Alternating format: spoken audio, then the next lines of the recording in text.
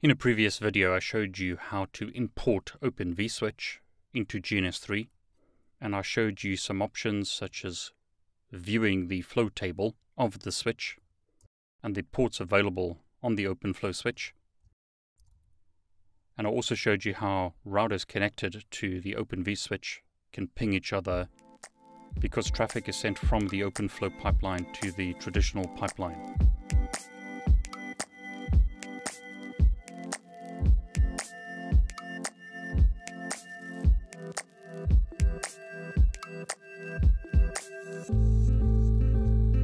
What I'll do now is save the configuration of these routers and also edit the network interfaces of the vSwitch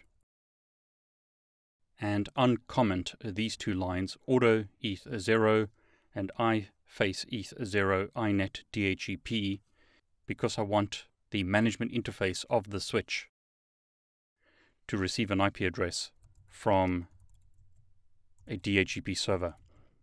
I'm going to connect this switch to my physical network. So I'll power down those devices. And what I'll do is drag a cloud to the topology. I'll run that on my local Mac.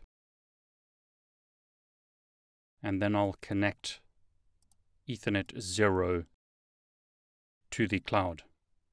So I'm going to bridge the vSwitch switch to my physical network. So I'll start up these devices again and open up a console.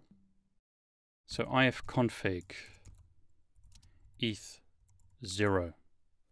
As you can see here, the interface has received an IP address. This vSwitch switch can ping my default gateway as an example. It can ping google.com. But what it can also do is ping 192.168.1.196, which is this HPE WAN SDN controller. Now we'll demonstrate the integration between GNS3, vSwitch and OpenDayLight in a separate video, but to get us started, I'm going to start off with the HPE WAN SDN controller. So the HPE WAN SDN controller is seeing a number of switches. This is actually vSwitch running within GNS3 on a separate computer, and these are 4 mininet switches. But on the current vSwitch running in GNS3, I'm now going to type this command to get the switch to talk to the controller. Now before I type that command, notice at the moment the switch only has one flow entry. All traffic is being pointed to the normal pipeline. In other words, the traditional routing and switching pipeline. When I press enter and we look at the flow table, you'll notice a lot of flows have been added. Now for some reason, in this version of the HPE WAN SDN controller and this implementation of vSwitch, it's now added a crazy amount of OpenFlow tables to the switch. So when I refresh the page on the controller, we can see a new switch has been added. When I click on ports, we can see the ports on the switch. So it's Ethernet 1 to Ethernet 15, plus the local interface. We can see a summary of the switch. We can see the IP address of the switch. We can see the number of tables supported. We can see that the switch is using vSwitch. This is a switch that was developed by Nicira. They were purchased by VMware, but vSwitch is now part of the Linux Foundation. There are the ports again, and here are the flows.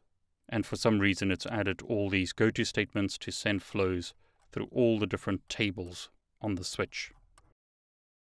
So back in GNS3,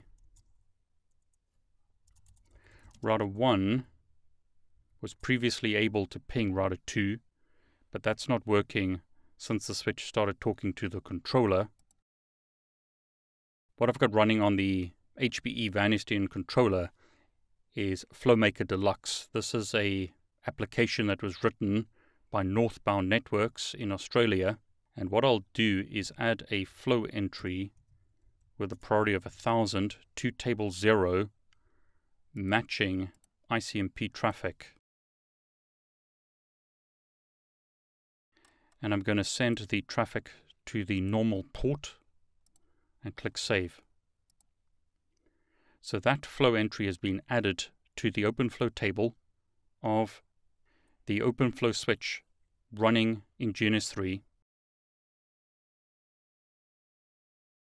So I'll filter it using grep.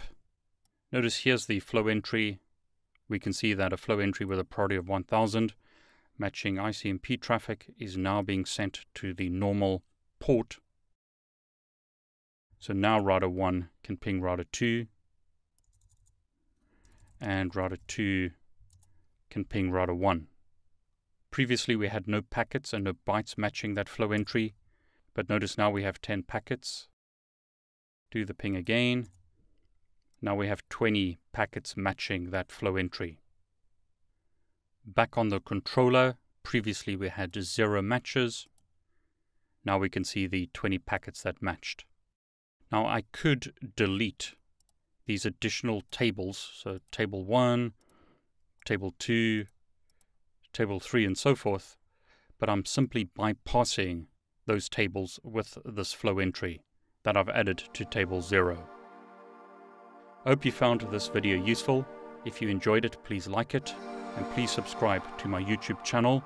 I wish you all the very best.